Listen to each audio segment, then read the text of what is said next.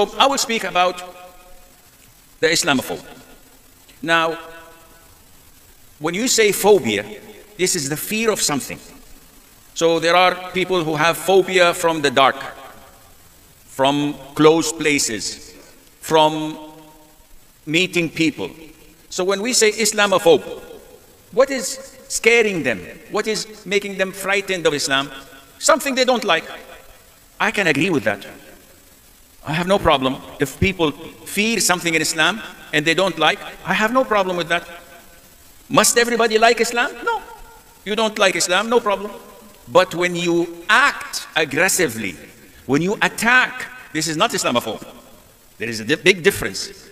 So when someone speaks ill about Muhammad sallallahu alaihi wasallam, excuse me, I'm an old man. Some of the brothers here, the youngsters, drink with their left hand. What's the ruling? Halal, haram? Haram. The Prophet said, alayhi salam, if you drink, drink with your right. If you eat, eat with your right. If you give, give with your right. If you take, take with your right, because shaitan eats, drinks, gives, and takes with his left.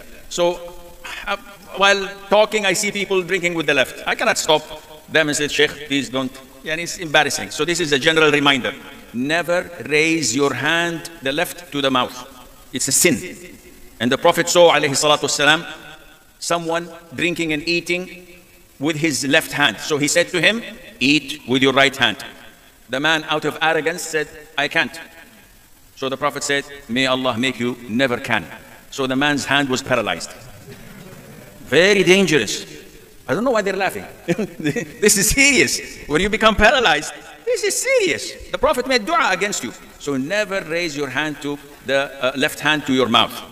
Now I'm wasting time so that 1 hour is finished. The topic can be easily finished in 5 minutes, but just to accommodate time. So when they started to speak ill about the Prophet ﷺ, depicting pictures, Charlie Hebdo in France, in Sweden, in Holland, writing things about the Prophet ﷺ, this is not Islamophobia.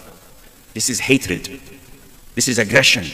When they started burning the Quran and disrespecting it, and this started in 2005 in Guantanamo Bay, when the American soldiers wanted to torture the Muslim prisoners.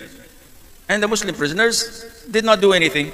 So they did not know what to do, so they started to take the Quran, tear it up, throw it in the toilet, and the Muslims were outraged.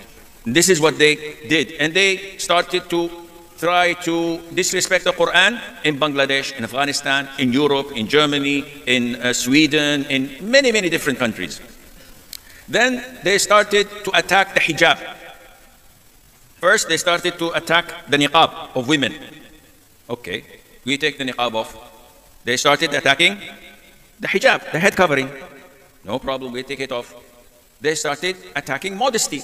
So even if a girl goes to the school wearing decent clothes, no, you have to wear a bikini, go to the swimming pool with other boys. This is serious. They're forcing girls and boys in Sweden, in Norway, in Denmark to have physical education mixed. How can I take my daughter there? How can I take my son? When my son is a teenager and he sees his classmate with him, we say we're Muslims. No, this is not good. So okay, we want homeschooling. No, we will put you in prison and we will take your children and give them to Christian families. This is what they're doing in Sweden, by the way. All immigrants, Syrian, Iraqis, Afghanis who go there, few months, they take the children. Why? Physical abuse, child abuse, you're not good parents. And they give it to Christian families. And this is democracy? Is it Islamophobe? No, it's not Islamophobe. It's hatred against Islam. So when you look at this continuous attack against Islam, why? What did we do to them? In Indonesia, how many Muslims, mashallah? 300 million? 240? I am not very good in math. So let's make it an even number. 300 million. 300 million Muslims, mashallah. What did you do to them? Why do they hate you? If we wanted to be aggressive and we wanted to fight and hate them, if we spit on them, they will drown. If you just Muslims, they will drown. The whole country will drown. So many Muslims. So why do they hate Islam? Now, they hate Islam because they are bullies. They came 100 and 150 years ago. They took our lands. They took our wealth. They enslaved us in India, in here, Holland, in all Muslim countries were conquered by these disbelievers. Now we're becoming, alhamdulillah, a strong power. We're becoming independent. They don't want this. They want us to be their slaves. So they are bullying us.